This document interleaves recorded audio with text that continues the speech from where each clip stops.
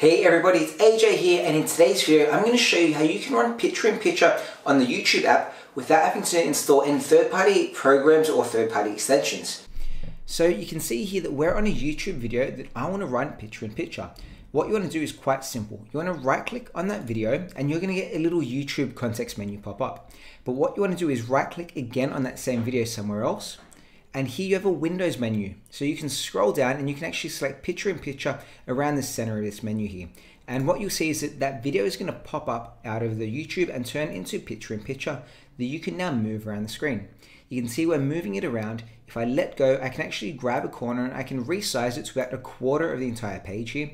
I can keep moving it around, but I can also go into different tabs in different files. I could go on LinkedIn or car sales or anything like that while still watching the video. Or I could even minimize it, go to a different program, or even just having it running on the desktop. Of course, if you wanted to jump back to the tab that has the video running, simply select in the middle where it says back to tab, and this will take you straight back to that YouTube tab. Or if you wanted to, let's pull it again back into picture-in-picture mode. If you wanted to X out of it altogether, simply hit the X button.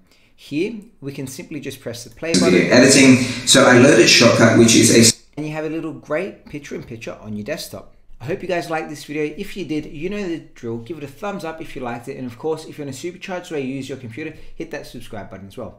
Thanks for watching. Enjoy the picture-in-picture, and I'll see you next time. Bye.